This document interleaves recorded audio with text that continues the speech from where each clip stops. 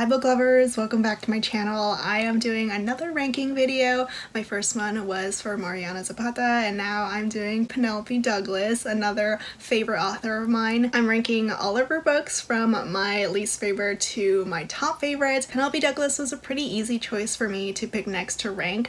I've read all of her books, I own all of her books, and she also doesn't have an insanely huge backlist, so it's fairly easy for me to rank them and it won't take me forever to do so. If you know me, you know I love Penelope Douglas. I have read every single new release of hers ever since she released Bully. She is one of the few consistent authors for me. I have yet to give anything lower than 4 stars for her. Her writing and storytelling just works so well for me. So yes, I love her. I'm a Penelope Douglas fangirl, so I am super excited to share with you guys my rankings of her books. I am including Tristic's Venom in this ranking, which is her newest release. I got to read an early copy. I'm also including a couple novellas, not all of them though. I'm excluding Adrenaline, which is Fall Away book 4.75, mainly because it's more of a collection of like bonus content and scenes and not actually like a cohesive novella. And if you've read Penelope Douglas, please let me know your own rankings as well. So let's just jump into it. Here is my ranking from worst to best of Penelope Douglas. Starting with my least favorite with my 4 stars, number 17, it's gotta be one of the novellas. It is Conclave. This is book 3.5 in the Devil's Night series.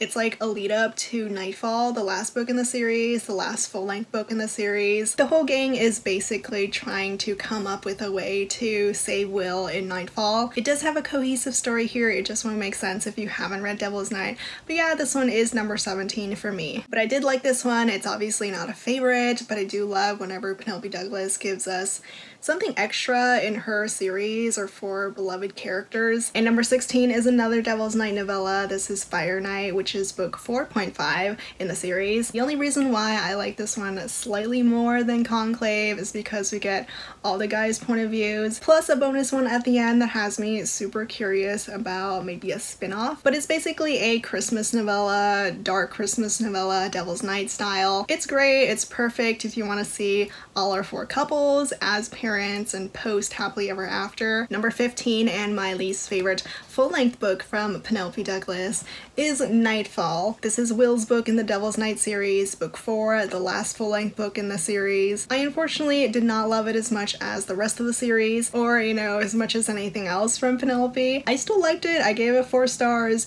but it was a bit too long for me. I wanted a bit more focus on Emery and Will. There was just so much going on, so much packed into this final book that the romance kind of fell to the side, which was a shame because I loved Will and Emery. The anticipation for them was insane in the first 3 books, and I loved the flashbacks of these two back when they were in high school. It was so angsty and emotional, and Will was so freaking sweet back then. Not so much now, but yeah, this one unfortunately my least favorite full-length book. Number 14 on my list is Hideaway. I am pretty much getting through most of Devil's Night here. Not that it's not a great series, because I do love it, but there are just some in the series that are better than others. Hideaway was not a favorite for me, mainly because I struggled a bit with Banks and Kai. I wasn't quite as invested in their romance as much as I wanted to be. I just never fell in love with either of their characters and actually loved them more in the later books in the series. Kai for me just felt too much like a background character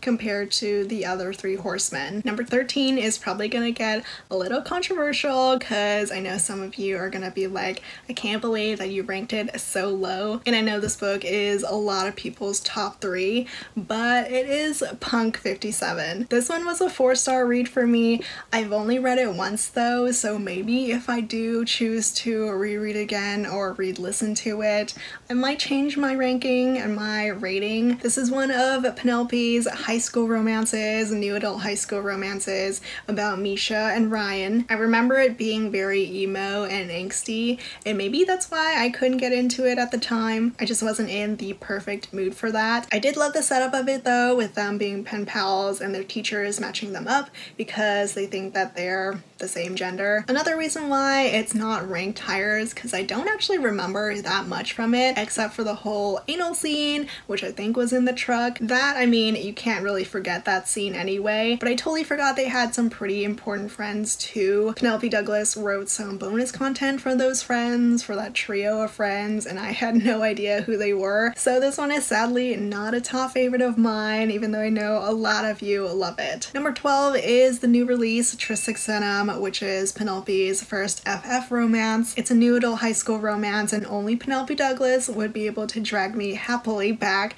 to a high school set book. This is part of my 4 stars from Penelope, though it is my favorite of the 4 stars. I liked it slightly more than Punk. It's not really surprising that I rank these two so close because they have really similar vibes. It's another emo-y, kind of depressing read. There's lots of heavier topics tackled here, like suicide, death of a family, homophobia. It's a poor girl and rich girl kind of situation. The poor girl, Olivia, is out, whereas Clay, the rich girl, is not, and kind of in denial about it. This one, I will admit, was a bit of a struggle for me to get into in the beginning. It's a bully romance where Clay has made Liv's life hell for the past 3-4 years, all throughout high school, and the hate is real. It is very much enemies to lovers. I have to put this one slightly above Punk though, because I love the ending so much. It's definitely my favorite part about the book, and I also love the whole cast of characters. Liv's brothers were all so memorable, especially her oldest brother. It took me a while to warm up to Clay and Liv, but once I did, I love these two.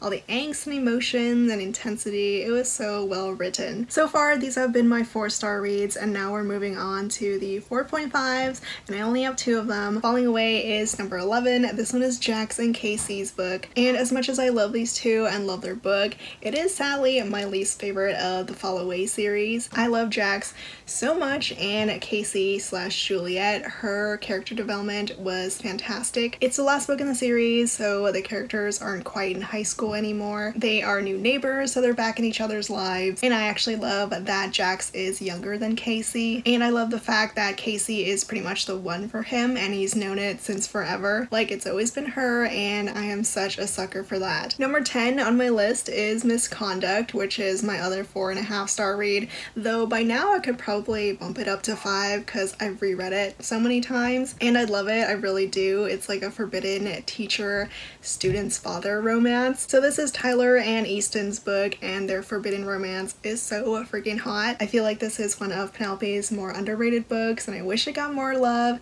as much love as some of her other books, because Tyler, chef's kiss, he's like an older, hot older man, single father, and the steam was fantastic. And now we're moving on to all of my 5-star reads, which, no surprise, is my most common rating for Penelope Douglas. My numbers 8 and 9 are actually 2 novellas, the 2 novellas in the Next Flame paperback. It's got A Flame and Next to Never, and number 9 for me is Next to Never, which is Quinn's story, Quinn's novella. Quinn is Jared, Jax, and Maddox's half-sister. She's pretty much the baby of the family, though in her novella she is a teenager now, an older teenager. There is no HEA, no happily ever after, in Next to Never though. This novella is more like a prequel and a setup to Quinn's actual romance in the spin-off series, which is the Hellbent series, though unfortunately her book is not one of the first few books in the series. But her future hero is Lucas, who is quite older than her, so age gap. Not that anything has happened yet, because she's still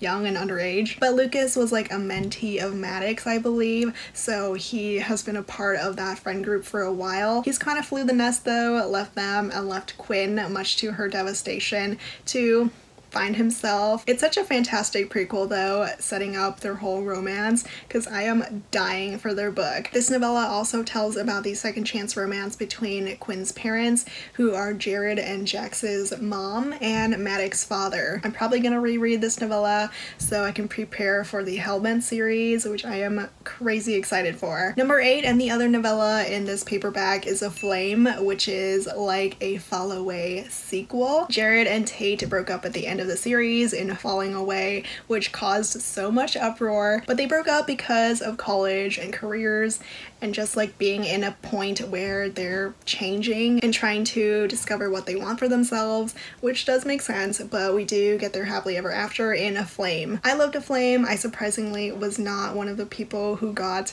so mad when Tate and Jared broke up because I knew they would get back together. And of course they do in a flame.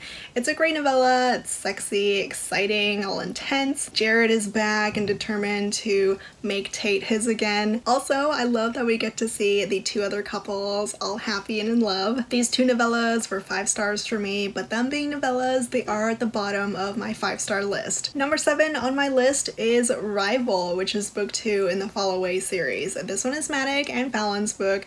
They have a step-sibling enemies to lovers romance. So Rival is quite angsty and quite forbidden. They hate each other, but there's a lot of complicated history between them. There's so much emotional turmoil going on, so much hate and hurt. Rival, being the follow-up to Bully, obviously had a lot to live up to, and for me it really did. I really love this one. We're getting close to my top 5 now, but number 6 is Until You, which is Bully told from Jared's point of view. I'm not gonna lie, during this period of romance from like 2011, 2012, I was a sucker for like male point of view written books of books that were already out, and Penelope Douglas gave us what we wanted, gave us what we begged for, which was Jared's point of view. And I mean, Jared to this day is still one of my favorite heroes, one of my favorite book boyfriends. Jared is iconic. He's like the OG Bully, so getting to know his thought process of what happened in Bully,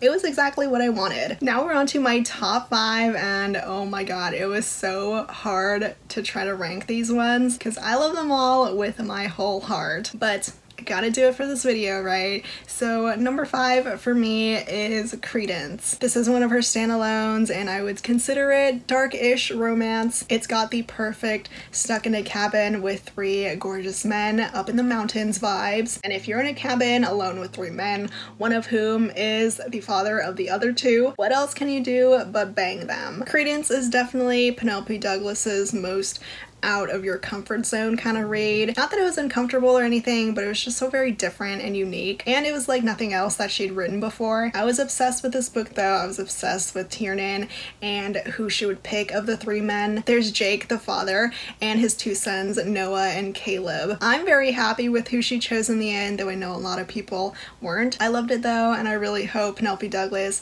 writes some more books like this, like books that are just so very different. Number 4 for me, this one is actually really painful that it's not in my top 3, but so hard to rank them. It's still one of my top favorite books, but I mean, so are the others. But my number 4 is Corrupt. Also, here's the exclusive Mystic Box hardcover. Corrupt is book 1 in the Devil's Night series and the one that started it all. A lot of people don't like Rika, but I actually love her. I love her and Michael. The intensity between them is fantastic. The fact that they've always wanted each other, even though Rika was for a period with Michael's younger brother. That is kind of reminiscent of Falling Away, and I still love it. It was Penelope's first dark romance. I've reread it a couple of times and I love it every time. Now we're in my top 3, and honestly, depending on my mood, I could probably like switch these 3 around. But for my current mood, it puts Bully at number 3. It's been a favorite for such a long time, but I will admit I haven't read it in quite a while. It's the OG Bully romance. It's the book that got me to love Penelope Douglas, so I have a lot of nostalgic feelings for Bully. Surprisingly though, it didn't really spark in me a love for bully romance in general, just jerk heroes. It's Jared and Tate's book. Tate is kick-ass. I love her, and Jared, my man Jared, he's awful, but I love him, which can probably also be said for quite a lot of Penelope Douglas heroes. But it is kind of bully romance where the hero is redeemed. You can forgive him, you can believe that he loves the heroine and won't ever hurt her again. I just have so much love for these 2. We're getting into my last 2 books, and you can probably guess what is left. My second top favorite Penelope Douglas book is Kill Switch, mainly because Damon. He's our favorite anti-hero, our favorite psychopath, and by our, I mean my. Damon's redemption arc was incredible. I reread it last year and was just blown away again. Winter was the perfect heroine for him. Like, these 2 are just so meant to be. There's some revenge, a bit of second chance romance. It was just so perfect. And of course, my top favorite, my number 1 Penelope Douglas book so far is Birthday Girl. I think I've mentioned before that this one is probably my top favorite, and I guess it still is. It is age gap, forbidden romance perfection. It doesn't get more forbidden and exciting than falling for your ex-boyfriend's dad, your ex-boyfriend's much hotter dad. Pike, Daddy Pike, is everything you'd want in an older hero. Jordan is so much more mature. She seems a lot older than she actually is, which is why this big age difference where he's like almost twice her age just works. There's some good angst, lots of good sex. It was so romantic too, like if you're not into dark romance, this one is perfect to read. I love rereading this one too. It's probably my most reread book of Penelope's, so Birthday Girl definitely deserves my #1 spot. That's my ranking of all 17 books, including some novellas from Penelope Douglas. Again, let me know your rankings for her books. I'm so excited to see them. And I'm also really excited to see how you guys like Tristic's Venom. And obviously, if you haven't read Penelope Douglas yet, you should get on that. That's it for me today though. Thank you so much for watching, and I'll see you all next time. Bye!